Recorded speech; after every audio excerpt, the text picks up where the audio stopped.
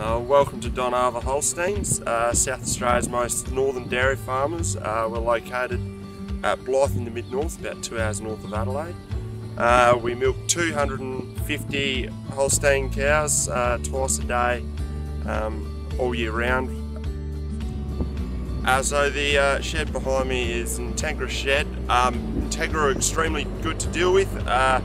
Through Rob, the project manager, we found the whole process quite easy and comfortable.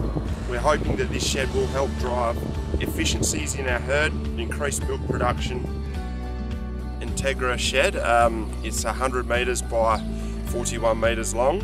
It'll house our milking herd of 250 cows with a central feed lane, flood wash, and it's designed that we'll put robots on the end in one day. So hopefully in about 5 to 10 years we'll have investing in a new robotic dairy.